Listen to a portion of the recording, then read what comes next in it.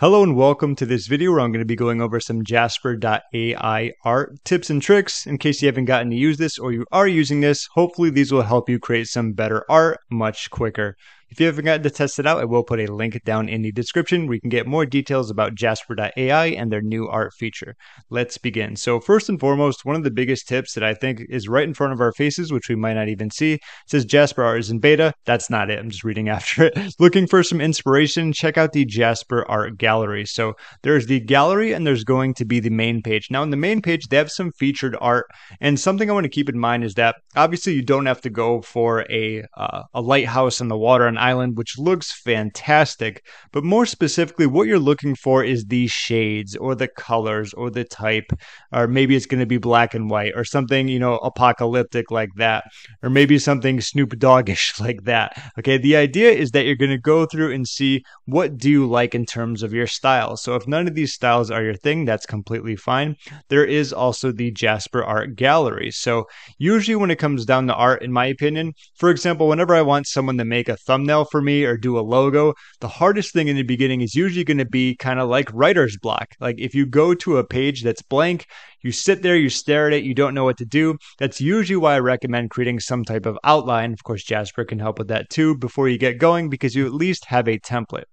That's what I'm getting at when it comes to this. You're getting the general vibe of what you want to do. Do you want something that's lighting and outdoor, more realistic? Do you want something that's more of like a photographer? Do you want something that's context and use case? Maybe you like the monochrome style, and that's something I happen to like. So let's take a look at this. So we have cat with sunglasses, pencil sketch, warm and moody. So if we can't copy that, but we can write it in. I'm going to go back over here.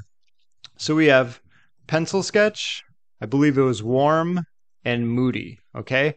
Now we can pretty much fill in whatever we want. So that was a cat with sunglasses. We can say okay, this was another popular one on the main page, an astronaut raccoon, which I just find really funny. Pencil sketch, warm and moody. Let's create that.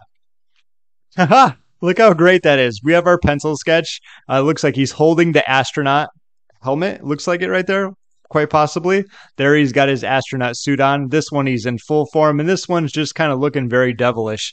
Those are great. You see what I mean, though? But once we have kind of the mood that we want, like these are great for just getting inspiration. Like if you love that black and white pencil look, let's go back and do something completely different. Analog media.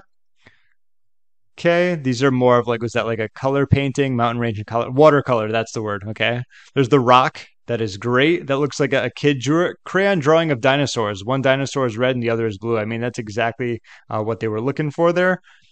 What if we have more of a cartoon in characters? So we have pixel art, that's more pixel art, that looks like superheroes. So we could say comic book style illustration. So we're pretty much just changing around the aspects. For example, if this was here, this would be like comic books or cartoon. I think cartoon is, where is it?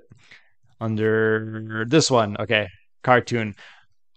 Either way, I kind of like using the free form more. I think it's just overall easier where you can just type in what you want. And I also have a little cheat sheet I'm going to bring up also. But anyway, what are we talking about here? I just lost my train of thought. So we have comic book style illustration. Give me one sec. All right, so there's our comic book style illustration. We still have our astronaut raccoon. Let's create and see what we get. All right, that is perfect. Look at that. I love that. That's the raccoon astronaut. Once again, same thing. But now we have a completely different way of doing it. So I think the biggest thing is at least know what you want in the beginning. It can be very basic, but it's the details after it that are really good. So that's kind of my first tip. It's a lot of them combined. It's knowing what you want. It's getting some inspiration and looking for more of like the tone that you want the picture. Do you want it cartoon? Do you want it watercolor? Do you want it to look like it was painted? Do you want it more realistic? Do you want it to be really textile? Do you want it to be ceramic and glass? And so on and so forth.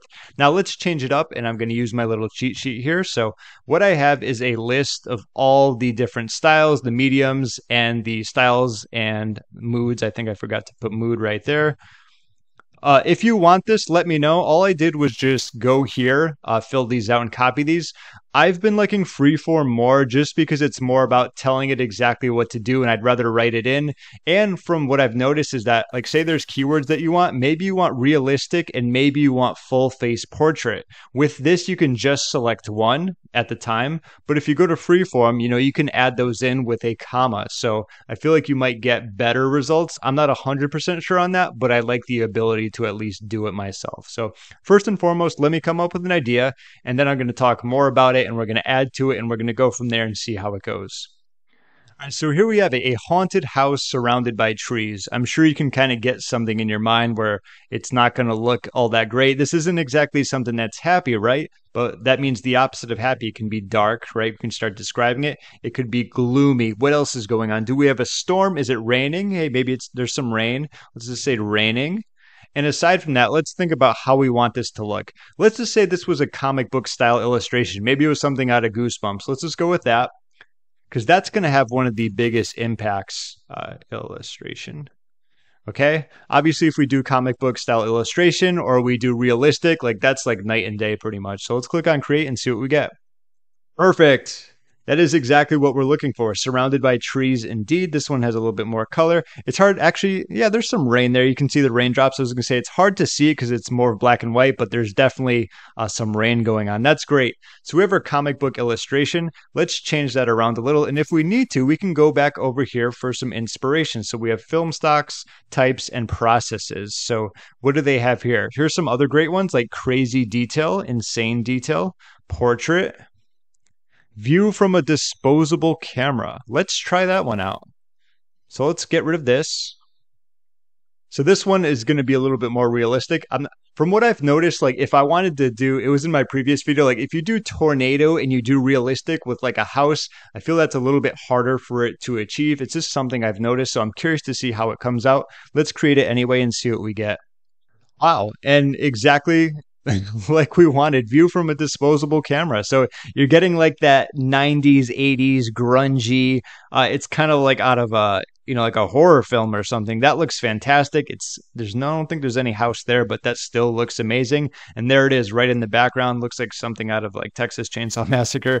Anyway, let's change around that. And this is kind of combining with what we talked about before. We have some other great ways of doing this. Look at this, couple portrait, vintage, film, or we could do something like realistic, professional photo, crazy detail. Let's do that. So realistic, professional, crazy detail. Crazy detail. Sure. Let's click on create. And so, like I said, that's why I have this here as well, because this will give us some ideas. We also have inspiration from some of the other photos that have gone by. And these are phenomenal. My goodness.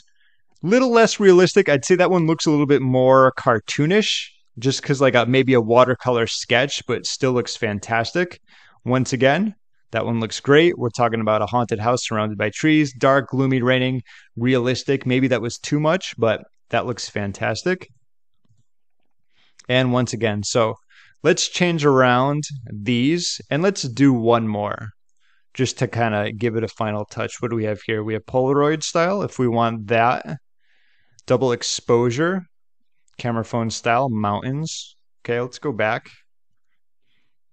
And let's see, if we were going to be doing a haunted house, maybe we want something like this. So impressionist painting of an older man under a blanket, peaceful, calm. Let's just do an impressionist painting. Okay, and let's click on create. I just find it so fascinating and it's so cool that you can just change around a few words and all the images will change dramatically, as you can see there. Once again, amazing. Just exactly what we're looking for here. We removed the rain. It's still dark. It's still gloomy. We've got this haunted, kind of nasty house buried in the trees. Hard to see. But now this is the impressionist painting. Hard to see once again. And these are just phenomenal overall. So I hope you got some value out of this when it comes to a few tips and tricks. Overall, I kind of want to reiterate them. First and foremost, at least have an idea of what you want to create.